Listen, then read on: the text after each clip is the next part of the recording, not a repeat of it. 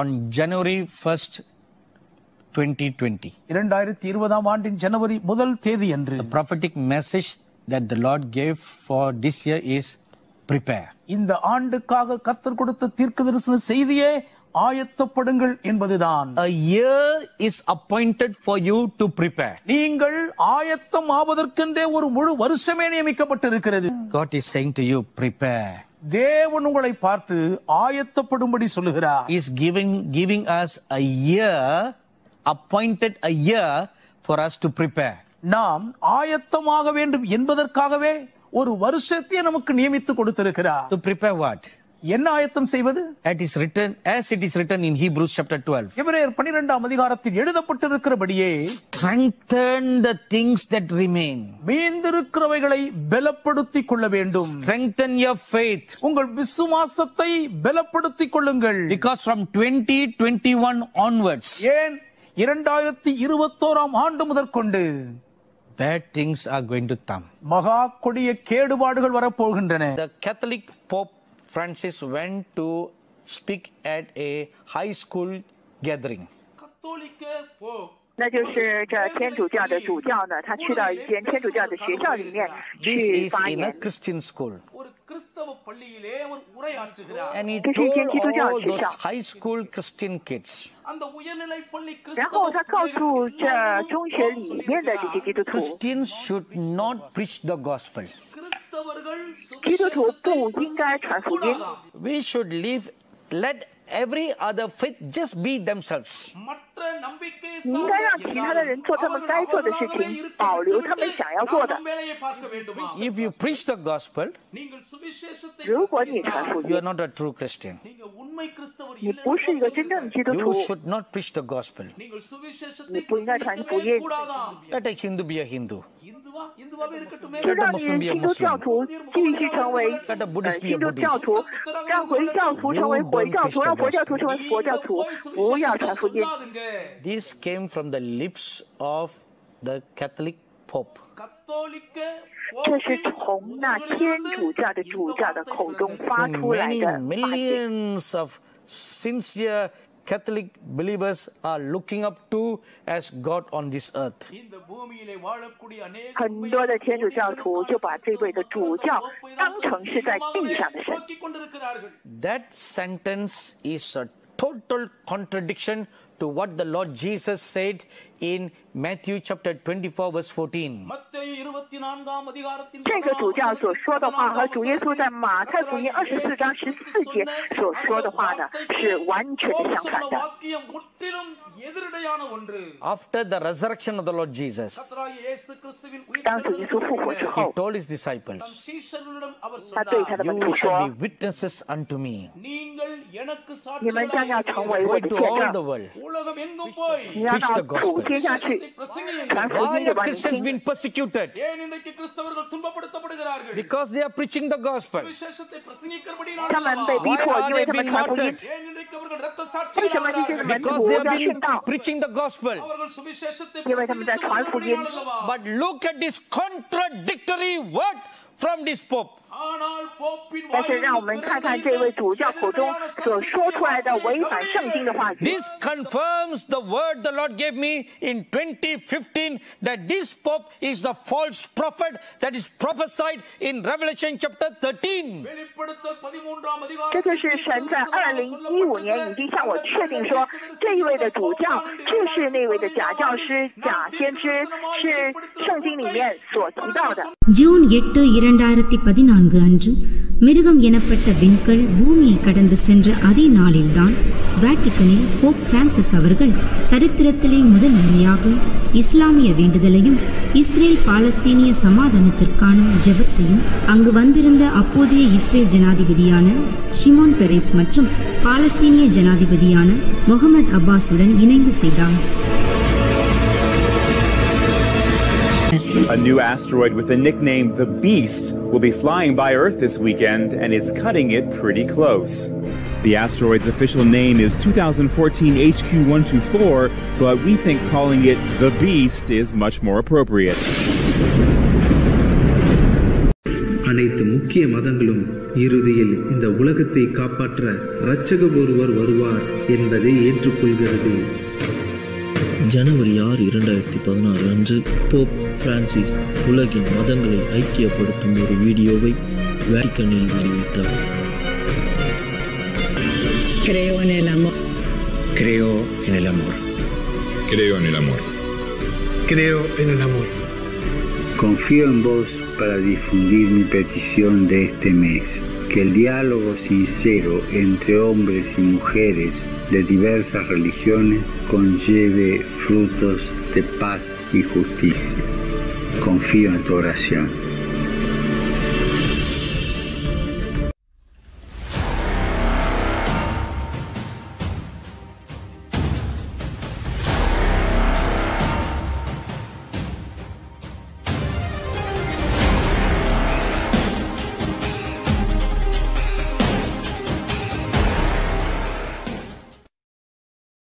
We are called, as we like to say, to look into one another's eyes in order to see more deeply and in order to recognize the beauty of God in every living human being. Our advice is to make friends to followers of all religions. Muy importante porque mi vida religiosa se enriqueció con explicaciones de él. Se enriqueció muchísimo, ¿no? Y supongo que también algunas mías, ¿no? Bueno. Fue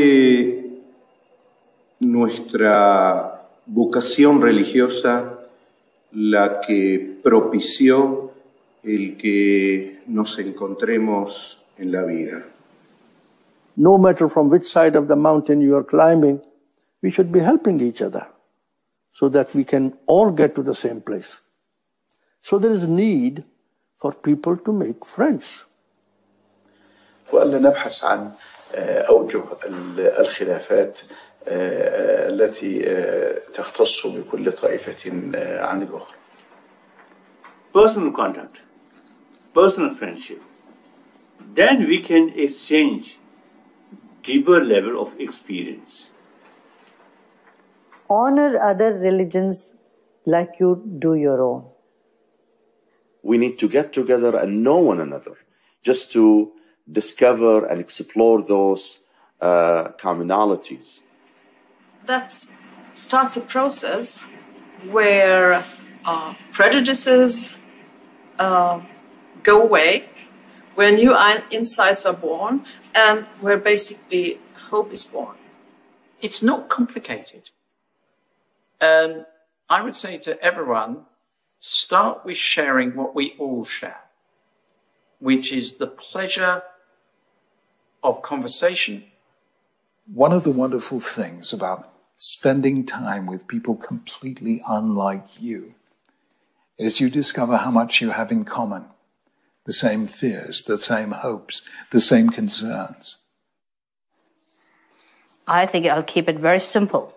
It's probably time to talk less, listen more. അങ്ങനെ വിശ്വസൗഹാർദ്ദ ഒരു യാഥാർത്ഥ്യമാകട്ടെ.